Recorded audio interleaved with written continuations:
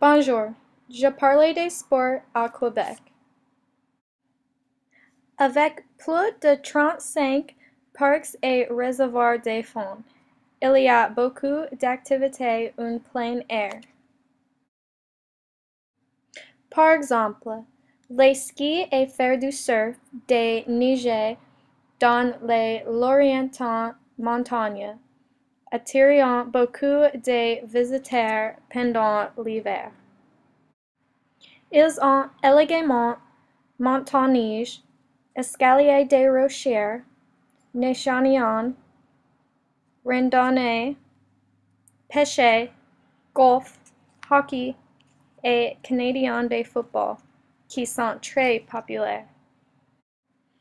Hockey Québec a été organisé en 1966 pour prendre la relais des différents organismes qui régissent le hockey à Québec, comme l'Association de hockey amateur du Québec qui existe depuis les ans 1910.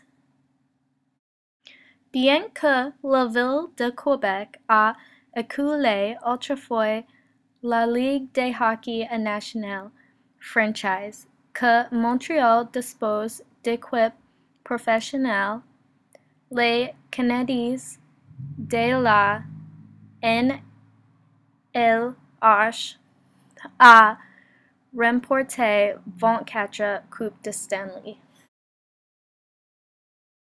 Parfaitement adapté aux hivers rudes du Québec, la motoneige, s'il vous plaît, quelqu'un à la recherche d'évasion et d'aventure.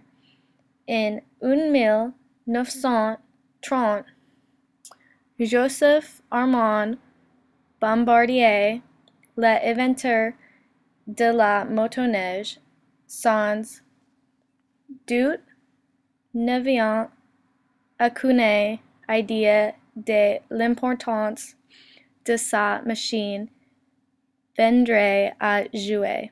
Aujourd'hui, en plus d'être les principaux moyens de transport pour des numéros peuplés et un favorite parmi les sportifs, la motoneige est devenue un véhicule de loisir très populaire, si populaire en fait que le Québec a créé un réseau de centaines, plus de 33 500 kilomètres de sentiers à travers le Québec.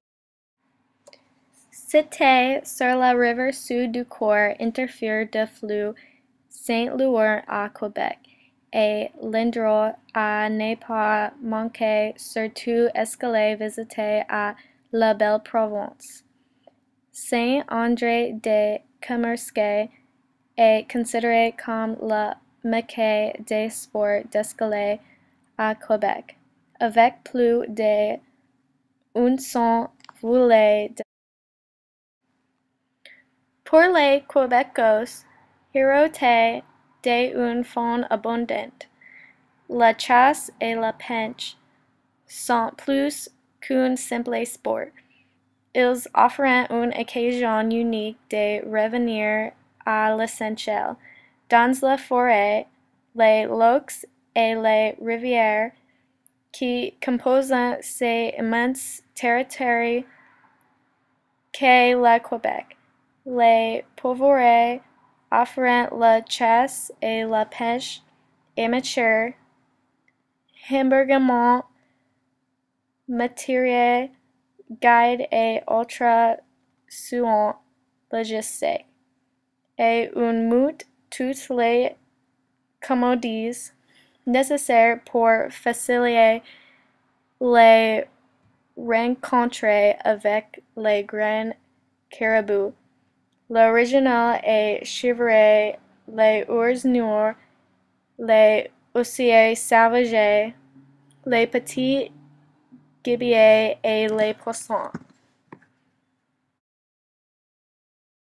Certains des plus beaux golfs à Québec se retrouvent dans ces superbes stations, comme le célèbre Mont Tremblant dans la région des Laurentides, où les luxueux hôtels Fairmont les Châteaux Montebello ont oasis.